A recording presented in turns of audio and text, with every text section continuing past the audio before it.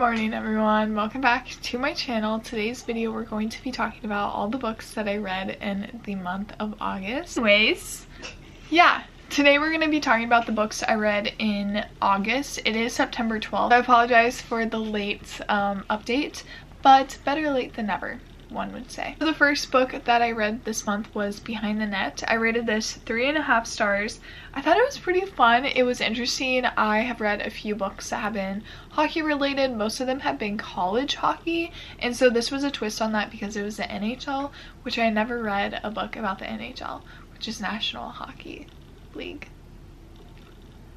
I think. I really like the main character. The main character's name is Jamie. I can't remember the first or what the girl's name was. What was it? Just like, I can't find the protagonist's the main character's first name, but I thought it was interesting because Jamie was this hockey player and then she was a little lyrical, loved music. She had a crush on him growing up and then they ended up together, and I just thought it was really cute. And yeah, it was pretty cringy and a little weird, but I just had so much fun reading it and I was kicking, giggling. It got me. I read was Love Theoretically by Ali Hazelwood. I was so excited to read this one. All of Ali Hazelwood's novels and novellas have been 5 stars for me.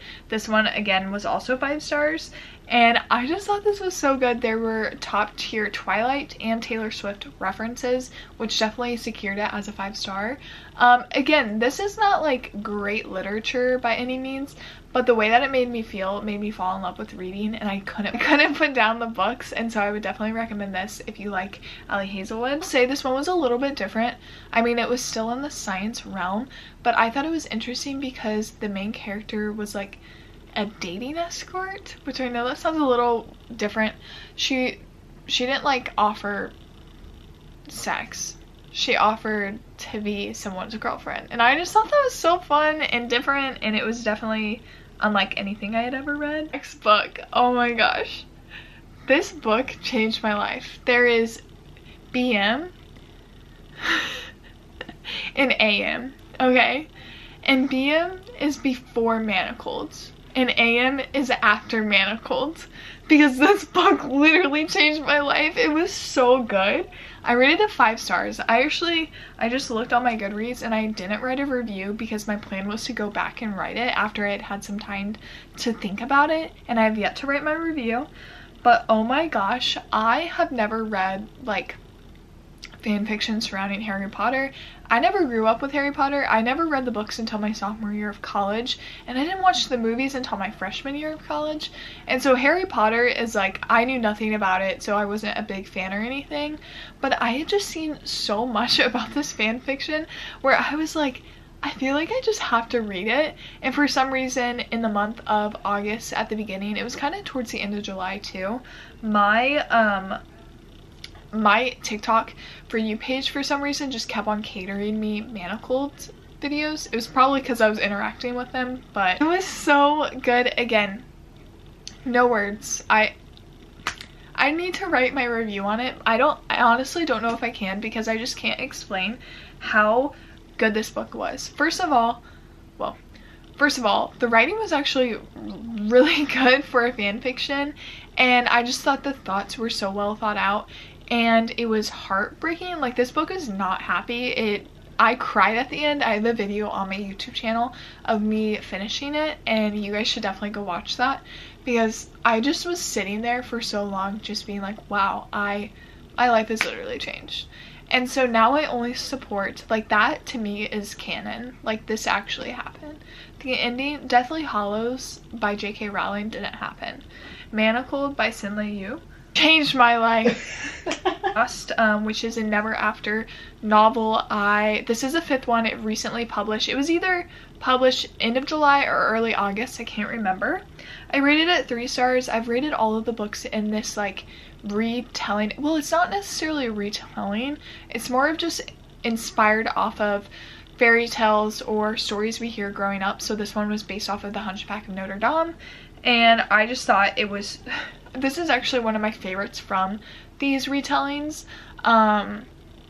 Yeah, I don't really know if I have much to say. It is definitely a little bit different. These are dark romances, which typically I feel like I'm not interested in dark romances, but I do like seeing how Emily McIntyre changes or reimagines these stories that we grew up with, which I already said all this, but yeah, 3 stars for that one. Randomly on my Kindle, I got an ad for a book called A Deal with the Elf King.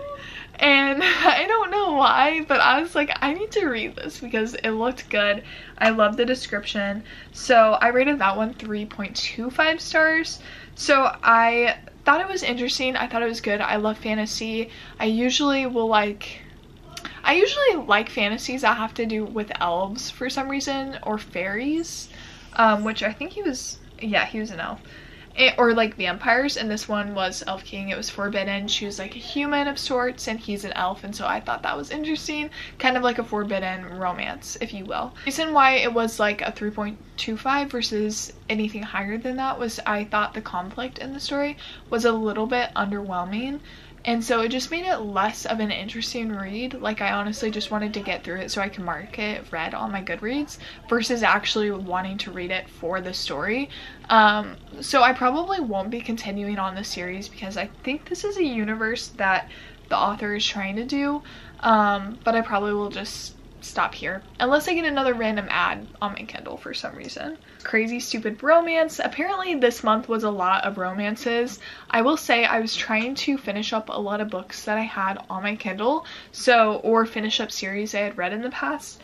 So Crazy Stupid Romance is the 3rd book in the Romance Book Club series, and I rated this one 5 stars. All of these books have been 5 stars for me. I don't know what it is about them. Well, actually I do. It's the fact that it is about men pining after women, essentially. I think that's why I love them so much, because I feel like I tend to read romances where the woman is the main character, or it's a female protagonist, and we hear all their thoughts and all their obsessions or crushes and things like that, and we see them putting in the effort in a like heterosexual relationship, we see them putting it all the effort towards men. And so I think it's fun to see the reverse of that and see that men actually do care. Honestly, I know that may sound weird, but it's like, it's just sweet seeing like men be obsessed with women, and like in a good way, not a bad obsession, but wanting to make things work. And so that's why I really liked Crazy Stupid Romance. I did write that this was my least favorite of the series so far, but I still enjoyed it nonetheless and would definitely recommend it if you like the series. And the last 3 books that I read are actually the 1st, 2nd, and 3rd book in the Eden series. So I, again, am reading this on my Kindle. I'm actually currently reading the 4th book right now, but we'll talk about that in my September TBR, so if you guys want to see that, you should definitely go watch that video, which should be posted a couple days after this one. But anyways, the first one is Indigo Ridge. This is about the oldest brother, I believe, the eldest brother, finding love with Wynn, I'm pretty sure that's her name, and she's the sheriff. And I've never read a book where the main character has been a sheriff, so that was definitely a little bit different for me. But it was fun. I really like it. Small town vibes. I really enjoyed Chestnut Springs this past summer, and so it was exciting reading another little small town romance, family oriented story. So yeah, that was the first one. And then Juniper Hill is the second one. Again, I rated that one 4 stars, and then Garnet Flats I rated 4 stars as well. They're all like the same vibe. They're small town. I mean, each romance novel follows one of the Edens, which are the siblings. There's 3 girls, 3 boys, and they're all like, again, kind of the same essence of story, but the characters are different, which I think is very interesting. And it's cool because we get to see how the characters from previous novels are living their life, and I always really appreciate that.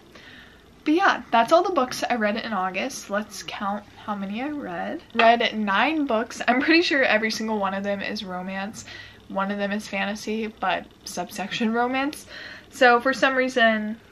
Oh wait, Manacled? Is that considered romance? I'm not sure. That's gonna be the end of this video. Let me know what you guys read in the month of August. I know we're already halfway through September, so let me know what you're reading this month, and I will talk to you guys very soon. Peace and love. Bye, guys.